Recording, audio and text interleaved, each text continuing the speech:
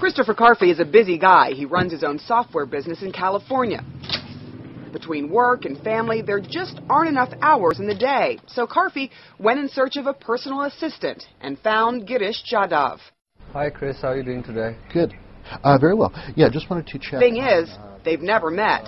Carfey is in Redwood City on America's west coast. Jadhav is 8,400 miles or 13,532 kilometers away in Mumbai, India. I want you to throw some light on that Excel document. And we're in both places at once. I had a headlight out on my car and said, okay, see if you can find anywhere within 5 miles of the zip code here that can actually take care of that.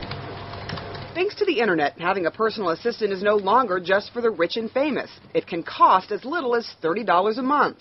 It's more kind of an interesting type of a job because you are helping someone personally. Indian companies offering personal services mainly to U.S. customers. Sent this one, this one, this one, this one, and that one to Girish in India. It's a service that appears to be catching on. Just think of the possibilities. But don't get too creative. The companies say they won't break the law for you and may refuse requests they are uncomfortable with.